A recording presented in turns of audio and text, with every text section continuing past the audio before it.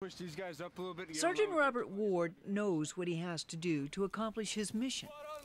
He's confident. Extremely confident. Ward is a squad leader with the 1st of the 501st Infantry Regiment, part of the 4th Infantry Brigade combat team. His soldiers are part of the 400 plus that jumped into Northern Australia's Shoalwater Bay training area after a 15-hour flight from Alaska. It's our first time since redeployment from Afghanistan that we've done a full task force operation with coalition partners.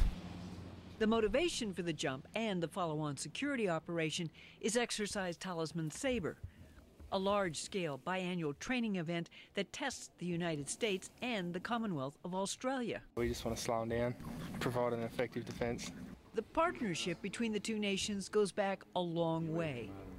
Talisman Saber is a meaningful step in an enduring military alliance. Well, we have a military-to-military relationship that started in the Battle of Hamel alongside Australian soldiers, and it's continued throughout history.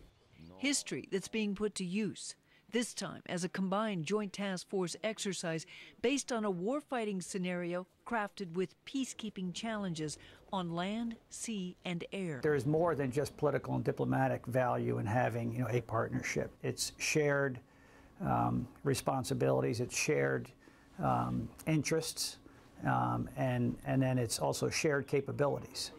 From strategic initiatives of command and control to boots-on-the-ground operations, Talisman Saber is, for soldiers like Sergeant Ward, a mission he's ready for. Go on the other side of this tent. Gail McCabe, Australia. If you don't come back. You said take me? No. We're staying here. Watch over.